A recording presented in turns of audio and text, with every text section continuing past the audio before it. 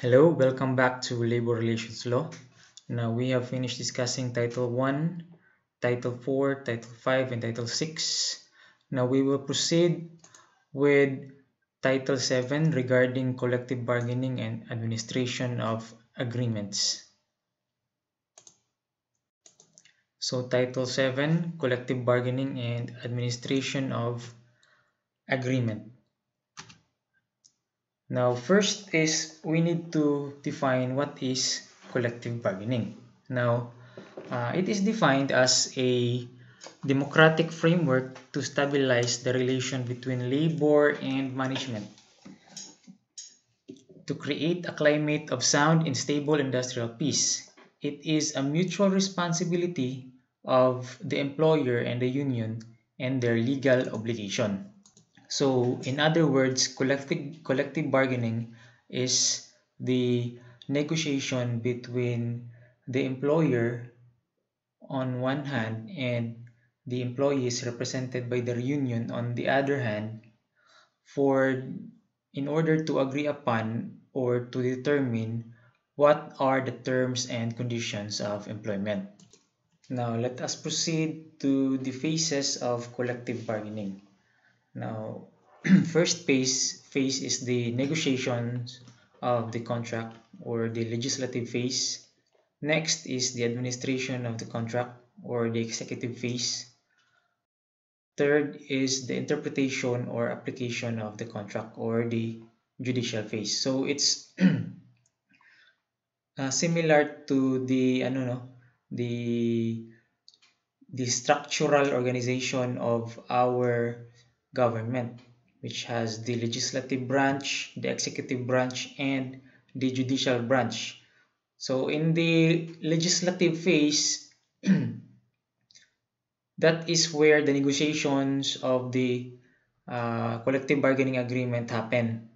Okay, so the parties in the negotiations determine or negotiate what should be the terms and conditions that should be included in the collective bargaining agreement. Now, upon uh, coming up with the collective bargaining agreement, the terms and conditions are thereafter be executed or applied.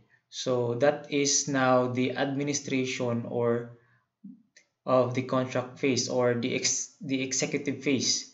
Now, if there are questions regarding the interpretation or applications of the terms and conditions of the contract, or when there are disputes as to how the terms and conditions of the collective bargaining agreement should be applied, then it could be interpreted for the parties. So it is called the judicial phase.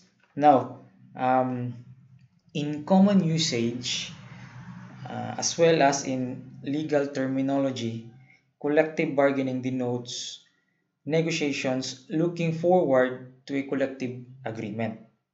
However, okay, as we have discussed, the collective bargaining does not end with the execution of the agreement. So it does not end after the parties have come up with the collective bargaining agreement.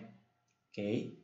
Hindi lang hanggang doon sa pag-come up ng collective bargaining agreement. Collective bargaining is a continuous process.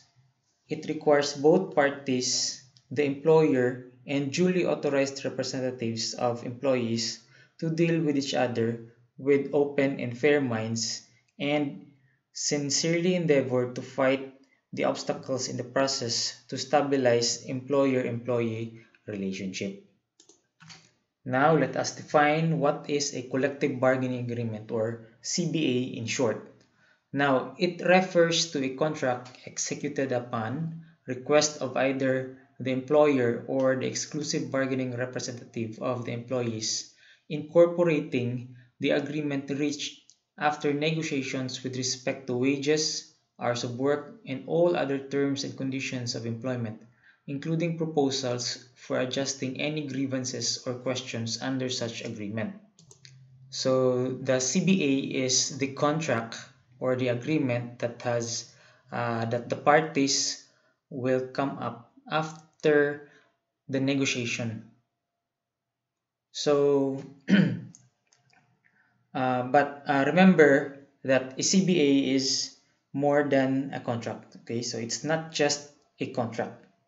It is a generalized code to govern a myriad of cases which the parties cannot entirely anticipate. It covers the whole employment relationship and describes the rights and duties of the parties. So the CBA is a system of industrial self-government with the grievance machinery at the very heart of the system. The parties solve their problems by molding a system of private law for all the problems which may arise and to provide for their solution in a way which will generally accord the needs and desires of the parties. But there are certain requisites or conditions before collective bargaining may proceed. Okay, so these are called the jurisdictional preconditions of collective bargaining, or what we call the Kyokloi Doctrine. So it's called Kyokloi Doctrine because it came from a case decided by the Supreme Court entitled Kyokloi versus NLRC, GR number 54334. So these preconditions are the requirements before collective bargaining or negotiations can be conducted.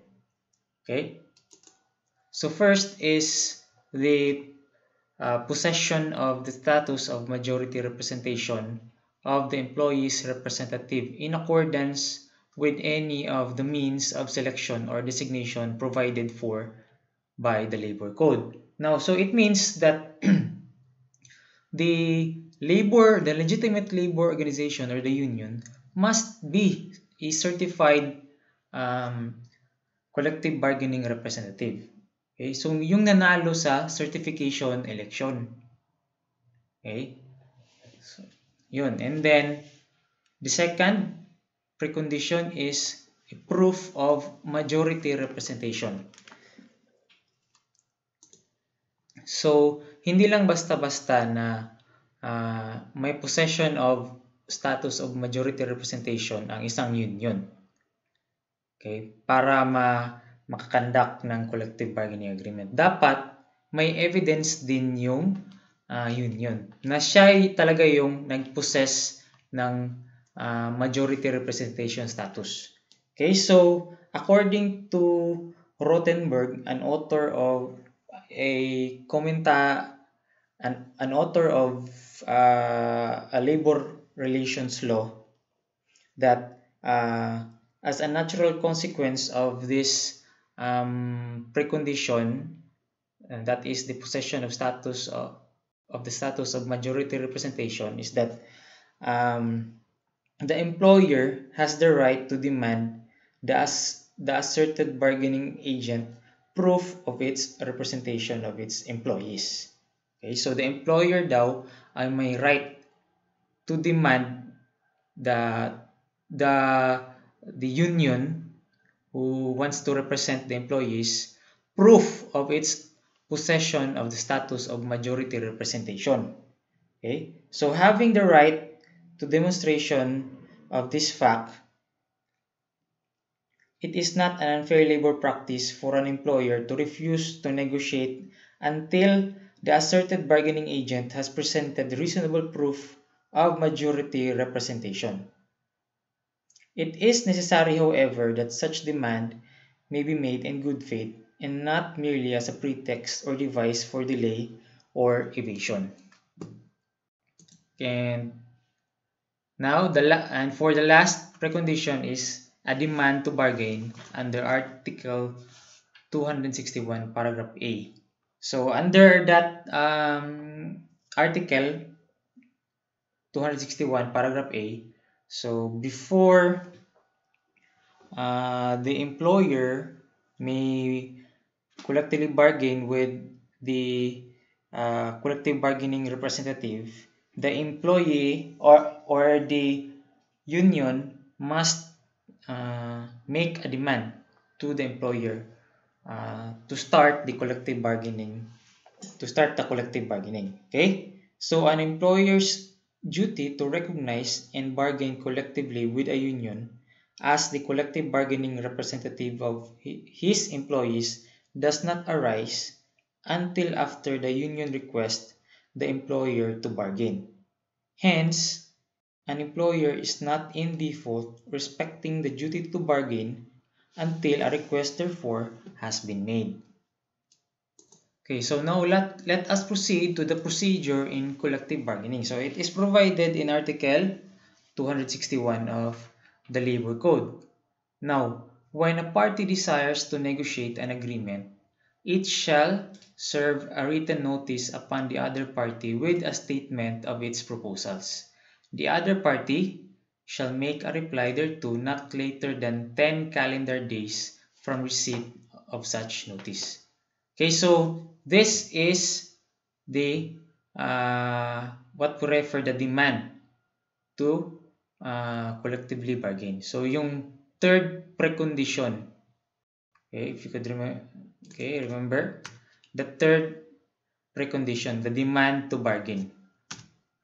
Okay, so the union now will now send a letter to the employer with its proposals.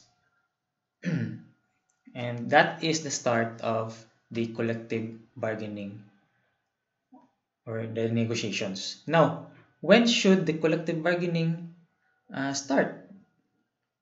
Now, the collective bargaining or the negotiation should start within 12 months following the determination and certification of the employee's exclusive bargaining representative, within which the collective bargaining should begin. So the collective bargaining should begin within 12 months from the election of the collective bargaining representative. So that 12-month period is what we call the certification year.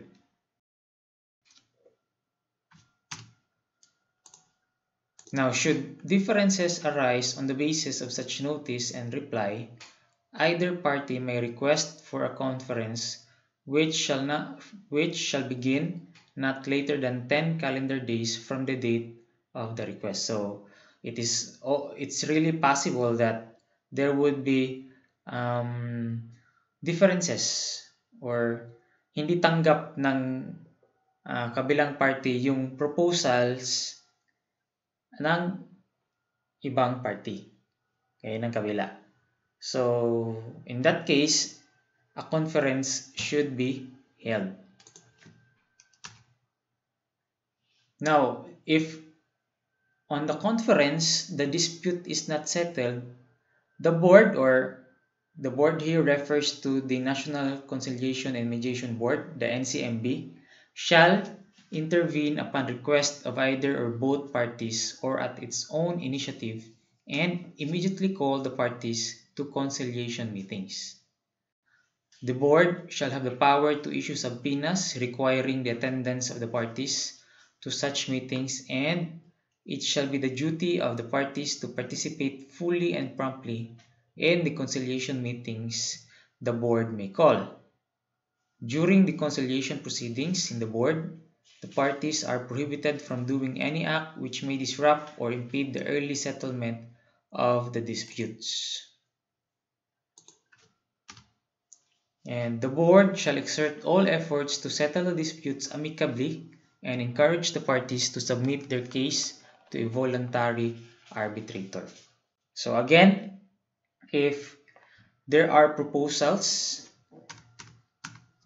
okay, here, when the proposals and there are offers in the proposals or in the reply which are not acceptable to the parties, a conference may be requested by either party, okay, in order to settle that unacceptable terms in the proposals or in the reply. Now, if it is not settled in the conference, the NCMB or the National Conciliation and Mediation Board will intervene and call the parties to a conciliation meetings. Okay, so that is more or less the procedure in collective bargaining. Now let us proceed to the duty to bargain collectively. So this is its definition. Okay, it is the performance of mutual obligation to meet and convene promptly and expeditiously in good faith for the purpose of negotiating an agreement with respect to wages, hours of work, and all other terms and conditions of employment, including proposals for adjusting any grievances or questions arising under such agreement, and executing a contract incorporating such agreements if requested by either party. But such duty does not compel any party to agree to a proposal or to make any concession. Okay, so when there is a collective bargaining agreement, the duty to bargain collectively shall also mean that neither party shall terminate nor modify such agreement during its lifetime. So that is the meaning of the duty to bargain collectively. So take note that, while this duty to bargain collectively imposes an obligation to the parties to meet and convene with each other in order to collectively bargain the terms and conditions that are to be included in the collective bargaining agreement. The duty does not include does not compel the parties to agree to every proposals of terms and conditions that are raised. Okay, so if it is unacceptable for one of the parties, or the offer of one of the parties is unacceptable to the other, then such other party cannot be compelled to accept such proposals. Okay, so this duty to bargain or to collectively bargain may be violated, di ba? It is considered as one of the unfair labor practices defined under the labor code. Now, the first violation would be the failure or refusal to bargain. Now, this happens when the union has already sent a notice or demand to bargain to the employer, and the employer just ignores such demand. So that such act of ignoring the demand of the union can be considered as failure or refusal to bargain. Okay, so that failure or refusal to bargain is considered as, since it is considered as a violation of the duty to bargain, then it is an unfair labor practice. Now, next is evading the mandatory subjects of bargaining. Okay, so what is this? Okay, so these are the examples of mandatory subjects of bargaining: wages and other types of compensation, including merit increases, working hours and working days, including work shifts, vacations and holidays, bonuses, pensions and retirement plans, seniority, transfer, layoffs, employee workloads, work rules and regulations, rent of company houses, union security agreements. Now, if the employer or the union the labor organization uh, evades or refuses to bargain on these subjects, then uh, they are deemed to have evaded uh, the mandatory subjects of bargaining, which is considered as a violation of the duty to bargain and as an unfair labor practice. Okay, so uh, essentially, this evading the mandatory subjects of bargaining uh, can be considered as bad faith in bargaining. Okay, so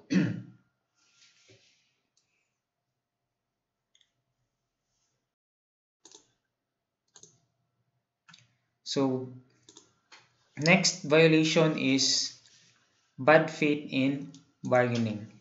So an example of this bad faith in bargaining is or are surface bargaining and blue sky bargaining. Surface bargaining is a sophisticated pretense in the form of apparent bargaining or going through the motions of negotiating without any legal intent to reach an agreement. So um, the employer, example would be an employer sitting in the negotiation table, but the employer really has no intention to agree or to accept any proposal from the union. So that is surface bargaining. So nagpaatik-atik lang siya nga lingkod-lingkod lang siya sa table pero wala gid siya intention nga makig nga mo agree to to any of the proposals that are sent by the union. Okay. So another is blue sky bargaining is making exaggerated or unreasonable proposals. So usually makakommit nito are the labor organizations or the union. So when they demand or they propose a very high benefits for the employees that would be impossible for the employer to cope up with, then that could be considered as a blue sky bargaining. And the last is the employer's act of negotiating with union members individually. That is called bulwarism. So next is the terms of a collective bargaining agreement. So if we say term, okay, it refers to the period of the effectivity of the collective bargaining agreement. Okay, so the length of time as to which the collective bargaining agreement is effective. So here the the terms of the collective bargaining is divided into two. So the representation aspect and the all other provisions of the CBA. As for the representation aspect, okay, which refers to the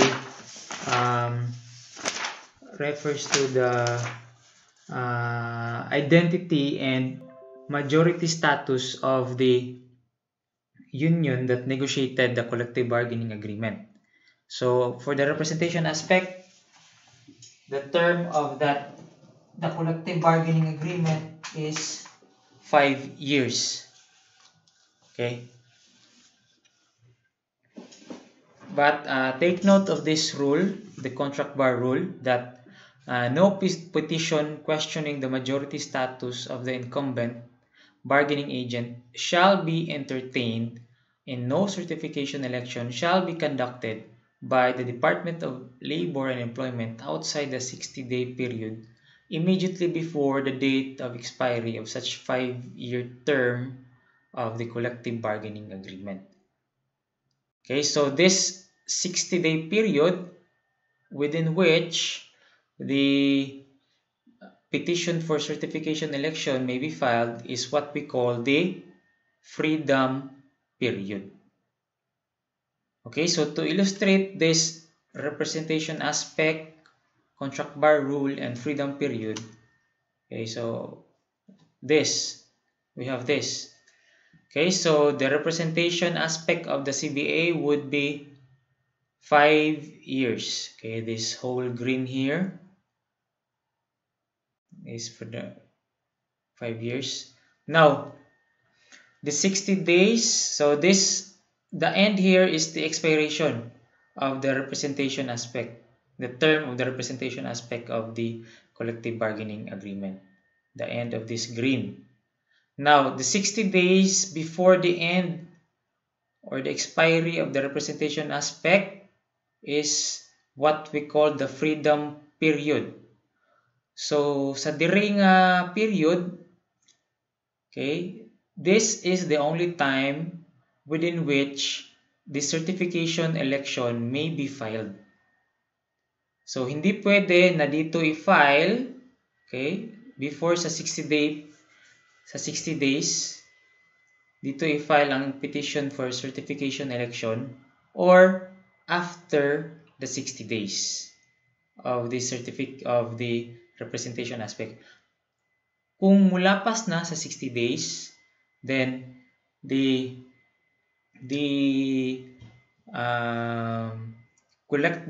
terms of the collective bargaining agreement should continue to remain in force or renewed. Okay, and another 5 years would be should be waited again before a certification election can be conducted.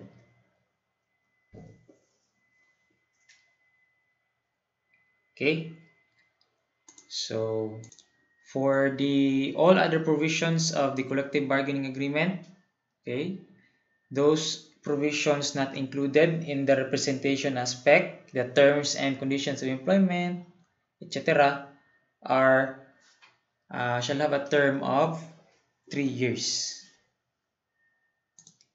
Now, an important rule provided in the labor code or under Title VII is this prohibition against injunction. Okay, so no temporary or permanent injunction or restraining order in any case involving or growing out of labor disputes shall be issued by any court or other entity, except as otherwise provided in Articles 225 and 278 of the Labor Code.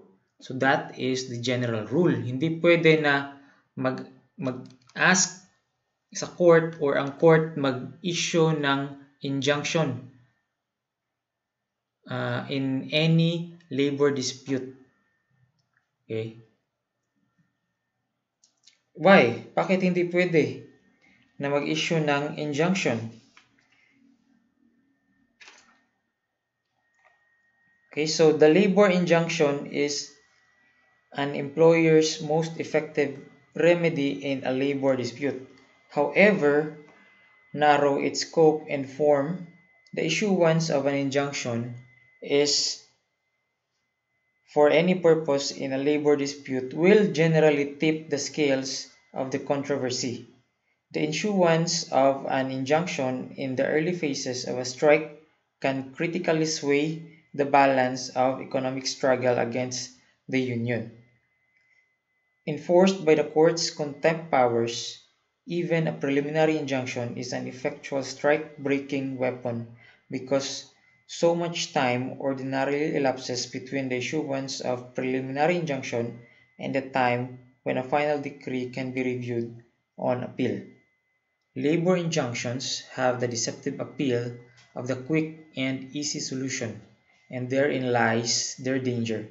For disputes between workers and employers, now often complicated by internecine disputes among workers themselves, are not always of a comparable simplicity. Consequently, injunctions have generally not proved to be an effective means of settling labor disputes. So, but that policy is merely a general rule. There certainly instances wherein an injunction may be issued by the court in labor disputes. For example, in the case of Republic Flour Mills Workers Association versus Reyes, GR number L-21378. So an injunction may be issued by ordinary courts where there is no labor dispute existing between the parties, because the situation in this case is that the picket affected not only the employer but also business operations of other establishments owned by third parties. So wala na silang kinalaman doon sa strike na ginawa ng union or ng employees. And pero because of such strike, nadamay yung business nila. Hindi sila makapag-operate normally because of the strike made by the employees. So in that case, the Supreme Court ruled that yung mga tao na nadamay, yung mga establishments na nadamay ng picketing or strike na ginawa ng employees ng isang establishment may file or may pray for the issuance of an injunction to stop the strike or the picketing made by the employees. So we will stop our discussion on collective bargaining and administration of agreements for this video here, but we will continue Title 7 in another video.